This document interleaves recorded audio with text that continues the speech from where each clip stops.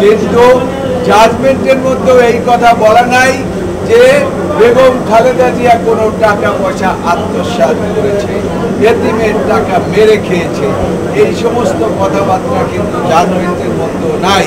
আদালত বারবার তাকে বলেছে যে 5-2 তো তার কোনো কনভিকশন এখানে হয় নাই, তারপরেও তিনি বিভিন্নভাবে এই একই কথা, রাজনৈতিক কথা তিনি বলেছেন, আইনের কোনো ব্যাখ্যা তিনি দেননি। তবে তারা আবেদন করেছেন যে লয়ার কোর্ট রেকর্ডটা আদালতকে দেখার জন্য অনুরোধ করেছেন। আমরা কোনো কাউন্টার করি নাই। কেন করি নাই? আমরা মনে করি যে এই আদালত তার নিজস্ব ওয়েতে চলবেন, কিন্তু অন্য কারো প্রভাবে চলবে বা কোনো রকম প্রভাব বিস্তার করে আমাদের আদেশ দিতে হবে, এইটা আমরা চিন্তা করি নাই। আমরা দেশের সর্বোচ্চ আদালতের আইনজীবী, আমরা সেই জিনিসটাকে আমরা মেনটেন করেছি, আপনারা দেখেছেন। এবং প্রাথমিক অবস্থায় আমরা বলেছিলাম যে আমাদের একজন কাউন্সিল তিনি প্রাথমিক সূচনা করবেন, তারপরে আদালত যদি আমাদের কাছে কোনো প্রশ্ন করেন সেই প্রশ্নগুলোর জবাব আমরা দেব। আদালত কোনো কাউন্টার প্রশ্ন আমাদের করেন নাই।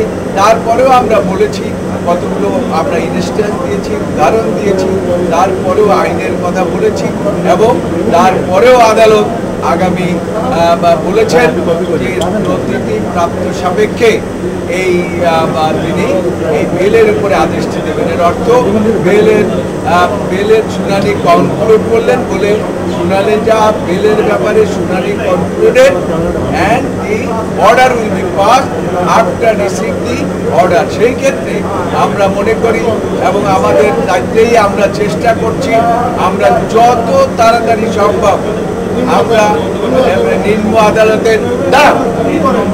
আদালতের নথিটি আমরাও আনার চেষ্টা করব এবং তারপরে আমরা এই আদালত থেকে আইনি লড়াইয়ের মাধ্যমে আমরা মনে করি আমাদের নেত্রী বেগম খালেদা জিয়া যতই রাজনৈতিক উদ্দেশ্য প্রণোদিতভাবে তাকে জেলে রাখার চেষ্টা করা হোক না কেন, হয়তো সাময়িকভাবে রাখতে পারবেন, কিন্তু ভবিষ্যতে দীর্ঘদিন এইভাবে অহেতুক জেলে রাখতে পারবেন না।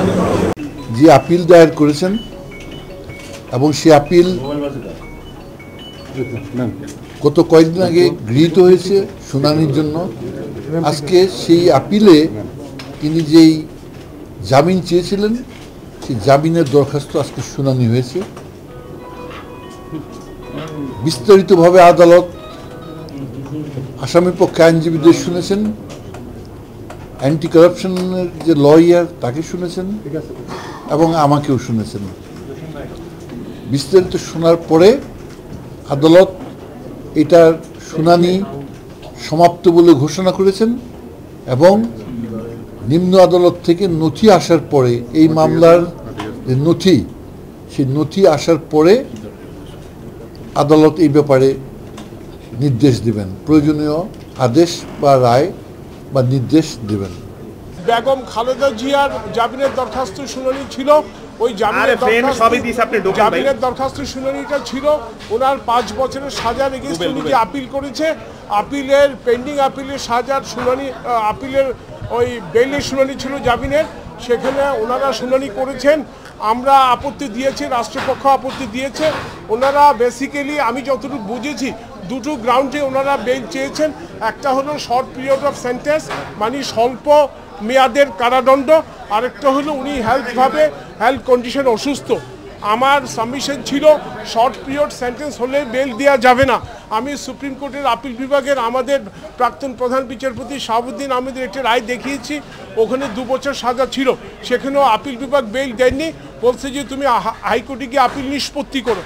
যদি দেখা যাচ্ছে আপিল নিষ্পত্তি করতে অনেক বেশি সময় লাগছে, তখন তুমি বেল দেখবা যদি তারা রেইজ করে। আমি সেই জাজমেন্টের উপর বেস করেছি। আরও একটি জাজমেন্ট আপিল বিভাগের, তার উপর আমি বেস করে বলেছি আপিল বিভাগ বলেছে আপিল নিষ্পত্তি করো বেইলের চাইতে। এই দুটো পয়েন্টে বলেছি। আর একটা পয়েন্টে ওনার প্যারাগ্রাফ 16-এ দেখিয়েছেন উনি খুব অসুস্থ, ওনার বয়স হলো 73, বয়স 73, এটা আমরা কনসিড করেছি, রায়ও 73 আছে। কিন্তু উনি অসুস্থতার যে ব্যাখ্যা দিয়েছেন স্টেটমেন্ট অফ ফ্যাক্ট বেইল অ্যাপ্লিকেশনে, তার সপক্ষে অসুস্থতার কোনো কাগজ ওখানে দাখিল করেননি। কাজেই যদি কাগজ দাখিল করা না হয় আমরা কিভাবে বুঝবো যে উনি অসুস্থ? কাজেই এই ক্ষেত্রে মাত্র ওনার কারাবাস হলো 2 মাস 18 দিন। বিফোর কনভিকশন, আফটার কনভিকশন 2 মাস 18 দিন ওনার কারাবাস। এই স্বল্প সংখ্যক 2 মাস 5 দিন, 2 মাস 5 দিন। কাজে এই স্বল্প সংখ্যক মেয়াদে আপনার বেল দেওয়া সমীচীন হবে না, আমরা ঘোরতর আপত্তি জানিয়েছি। ওনারা বললেন যে সিক 497 প্রোভাইসোতে বেল চেয়েছে, 497 আমরা বললাম প্রোভাইসো দুর্নীতি দমন কমিশনের মামলার ক্ষেত্রে অ্যাপ্লিকেবল না। তো আদালত অ্যাটর্নি জেনারেলকে শুনেছেন, শুনে আদালত আদেশ দিয়েছেন, মানে শুনানি সমাপ্ত, জামিনের দরখাস্ত এটার আদেশ হবে নিচের কোর্টের নথি আসার পরে। এই নথি আনার আদেশ হয়েছে আজকে থেকে প্রায় 3 দিন আগে। 15 দিনের ভিতরে এই নথি, 15 কার্য দিবসের ভিতরে এই নথি হাইকোর্টে পাঠানোর নির্দেশ দেওয়া হয়েছে। তাই নথি, নিম্ন আদালতের নথি এই আদালতে পৌঁছার পর এই ব্যাপারে আদালত, হাইকোর্ট ডিভিশন প্রয়োজনীয় আদেশ বা রায় প্রদান করবে। আমি যেটা বলেছি সেটা হলো যে এই টাকা যে তছরূপ হয়ে গেছে এটা স্বীকৃত।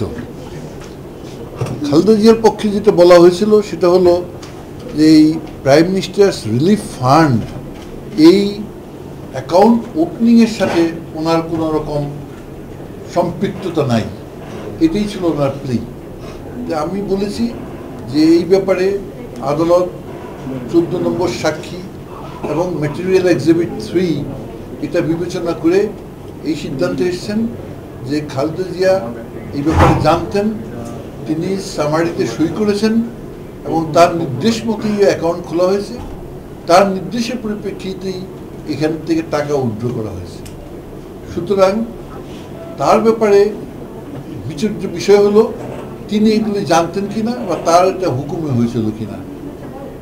এবং তারপর আমি বলেছিলাম যে এই মামলাটি তারা নিম্ন আদালতে ঝুলিয়ে রাখার যে প্রক্রিয়া শুরু করেছিল সেটার থেকে অব্যাহতি পাওয়া গেছে এবং এই ব্যাপারে এই মামলাটা যিনি পরিচালনা করেছেন আমি তাকে ধন্যবাদ জানিয়েছি ওপেন কোর্টে, আমাদের মোশাররফ হোসেন কাজল।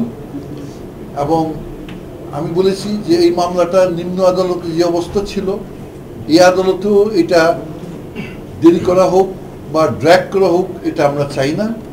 আমিও বলেছিলাম যে আপনারা নিম্ন আদালতের নথিতে আসুক, in the mean time supreme কোর্টের এখন অনেক রকম মেশিনপত্র আছে, অতি স্বল্প সময়ের ভিতরে পেপার বুক তৈরি করা হবে এবং পেপার বুক শুনানির পরে এই মামলাটি আপনারা নিষ্পত্তি করেন। আমি আরেকটি কথা বলেছিলাম যে এতিমের অর্থ আত্মসাৎ এর চেয়ে বড় অপরাধ কিছু হতে পারে না এবং রাষ্ট্রের সরকার প্রধান এই দায়িত্ব কোনো মতেই অ্যাভয়েড করতে পারেন না। এবং এর আগের একজন সরকার প্রধান হোসেন মোহাম্মদ এরশাদ, তাকে 5 বছরের দণ্ড দেওয়া হয়েছিল, তিনি 3.5 বছর পরে জামিন পেয়েছেন। সুতরাং আরেকজন সরকার প্রধান কেন এই 2 মাসের মাথায় জামিন প্রাপ্ত হবে? আরেকটা কথা বলেছি যে ভারতে অতি সম্প্রতি লালু প্রসাদ যাদব তার বেল পিটিশনও ঝাড়খণ্ড হাইকোর্ট নাকচ করেছে এবং তার সাজা মাত্র 3.5 বছর।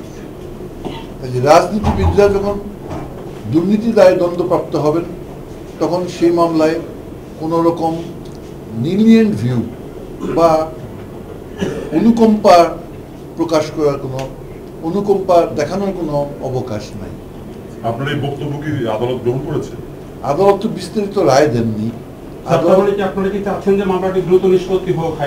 আমি চাচ্ছি এই মামলাটি যাতে ঝুলিয়ে না থাকে, মামলাটি যাতে হাইকোর্টে নিষ্পত্তি হয়ে যায়। জামিনের বিষয়ে কি ছিল স্যার, তারা কি প্রেয়ার করেছিল এবং আপনার সেটি কি